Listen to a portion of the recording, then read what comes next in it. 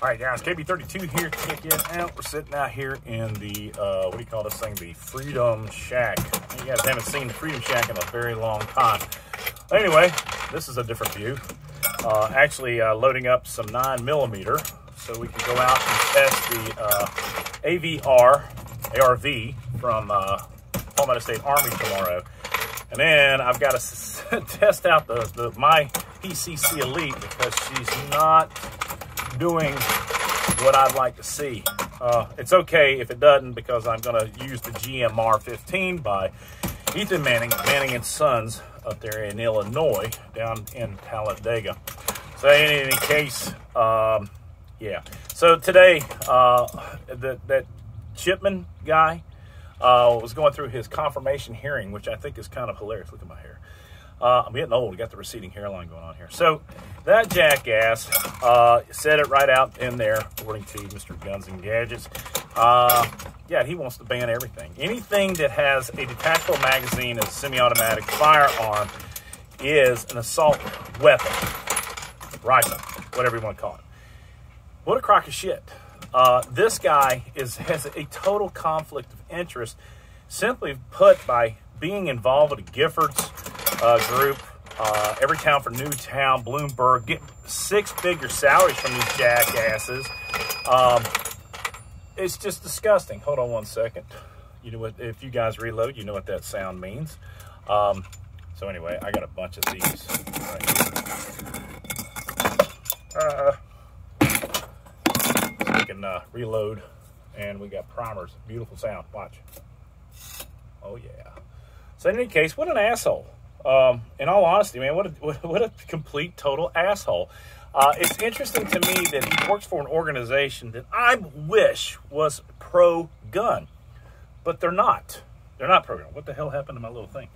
But this guy jumps up there. He's anti-gun as it gets. Of course, Biden puts him in there because he is anti-gun. He's got a proven track record of being anti-gun. He's not pro-Second Amendment. That's for damn sure. So anyway, this son of a bitch is going to be up there, and if the Democrats have their way, they're going to have an anti-gun person at the helm of the ATF, which, you know, I just wish the ATF was pro-gun. Wouldn't that be cool? Hey, listen, man, we really want you guys to get out there and get some more firearms and have fun and protect yourself. And of course, you know, you've got this incident that happened down at San Jose on a rail yard, which most likely was California. So those individuals are not able to carry guns on the certain property and protect themselves, like the Second Amendment says. Well, anyway, absolutely a crock of shit. Another thing that happened today, I talked to an individual. We're going to get some more news. But it appears that somebody made a contact with a director-level individual at YouTube or Google. And, uh-oh, I got a blockage up here that I got to fix. Hold on. This happens on me because you actually are going to be able to see this, and I'm going to fix it. So we got to pull this out here. It's probably because I got a 40 cal stuck up in there, casing. Well, I don't know what the hell's going on. Anyway, let's go put that out there. And we'll drop that bad boy back in place. And that, let's see if that works. So anyway, yeah, California, unable to protect themselves, as the Second Amendment says. And here's a jackass that makes the entire gun community look bad.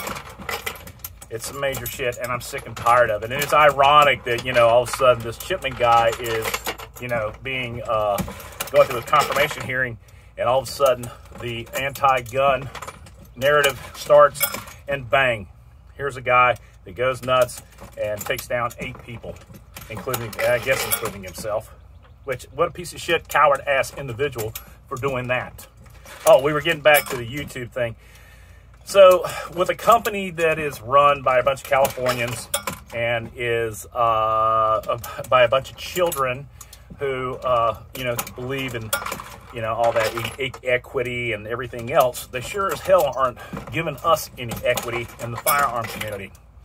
I can't tell you how excited I am to actually get back out and go shooting. Now, I don't have my fan or air conditioning running out here right now, so it's 93 degrees outside, and you can only imagine how hot it is right now inside.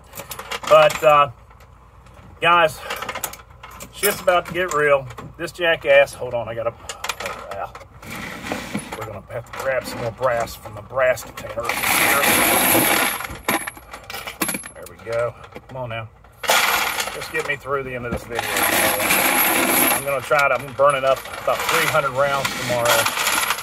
9mm pistol caliber carbines are a great tool for people to test out these like red dots and optics. So it's a lot of fun. We're going to be testing out, of course, the primary arms red dot. They've sent out this new one that is specifically geared towards the 9mm. It's called, what the hell is it called?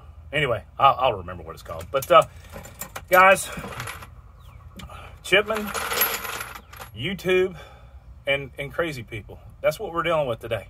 Anyway, I just wanted to do a real quick video. I don't have a whole lot of time in the world right now, just between work and testing out new equipment, getting ready for competition, and just busting my ass all around. But you know what? Here's the deal. If you're an American, you need to be busting your ass 24/7, because that's who we are. Not these jackasses want to sit at home, collect unemployment, and have fun on somebody else's dime. That shit kicks my ass.